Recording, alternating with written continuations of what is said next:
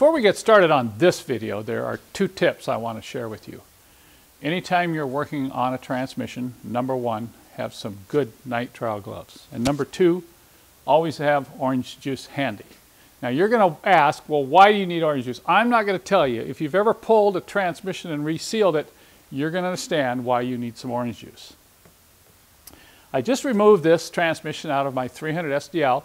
If you remember in a previous video, I was chasing a transmission leak and finally discovered that it was coming out of the front seal.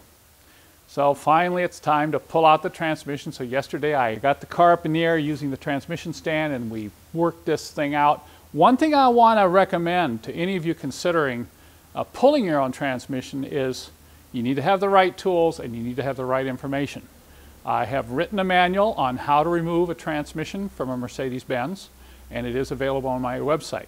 One tip I want to share with you, because I've received a couple emails from people who've had problems, do not try to remove the transmission and leave the torque converter on the flywheel. If you try to do that, you can damage the teeth inside the pump. The transmission and the torque converter should be removed together. If you loosen up the bolts on the torque converter flex plate and the torque converter will still not move, it means it's stuck to the end of the crankshaft. You'll have to get in there and pry it and work it loose, so that will allow you, as you can see in this picture here, that I just dropped the whole transmission down with the torque converter together. Now that it's on the bench, I get a good chance to check out things other than just a leak. So I'm going to show you some of the things I found on this particular transmission. I knew the leak was coming out of the front of the transmission, but I had to find out just exactly where. So I went ahead and pulled the torque converter off, and I cleaned this area in the front here last night. And I come back this morning, and sure enough, if you look right here at the seal, it's fairly dry. But if you look right down here at the pump cover, I see new wetness. So that means in this particular transmission, the primary leak is not through the torque converter seal, but it's through the pump housing. One of the other indications of this is if your transmission leaks a lot of fluid just sitting. If it leaks a lot of fluid after you drive it and then stops, it's usually a problem with this torque converter seal.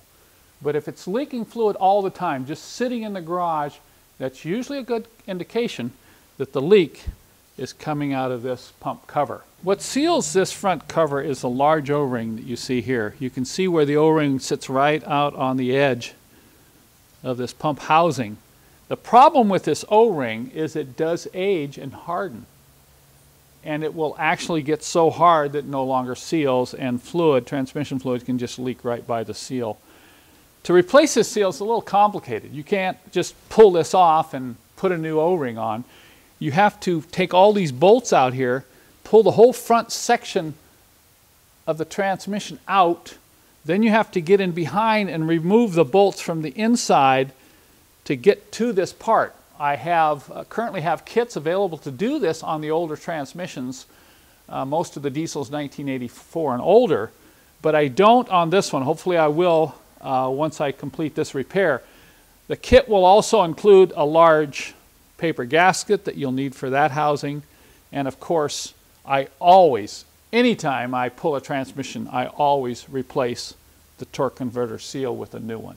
There are some other places you want to check for leaks while the transmission is on the bench. You know, we already talked about the pan gasket in a previous video, but it is possible that these piston covers can also leak. They are sealed with O-rings, and you'll see wetness right at the base here if there's a problem. You can also experience a leak on the back side coming out of the shift shaft, and you'll always want to take a look at the rear seal. I found that the rear seals don't leak as badly as the front, and oftentimes I won't replace these because you can replace the rear seal with the transmission of the car. But look at here, you can see the wetness right in this area, and when I started looking closely at the seal, I grabbed a hold of this output shaft and I go, look at that, I've got some movement here. This thing is loose. Now that's a problem. You can actually wear out the spline on the output shaft if this loosens up and is rattling like this. So we're going to have to to take that nut off and check the spline and retighten this, so I'm going to go ahead and plan to replace this rear seal at this time. The other thing you want to check while your transmission out is your driveline assembly. Look closely at the flex discs. This is a great time to replace these. This one is starting to show age cracking here, so I've gone ahead and ordered 2 new flex discs for this drive shaft. You can see a little bulging right there too that shows that the rubber started to deteriorate. I'm going to lower the drive line and check the center bearing carrier and the center bearing and universal, and I've covered that in a previous video.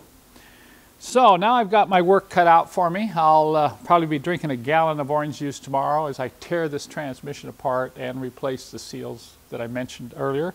If you would like to find out more information about front seal replacement, be sure and visit my website, and you can just type in front seal kit, the transmission reseal kit in the search box, and it'll take you right to our kits.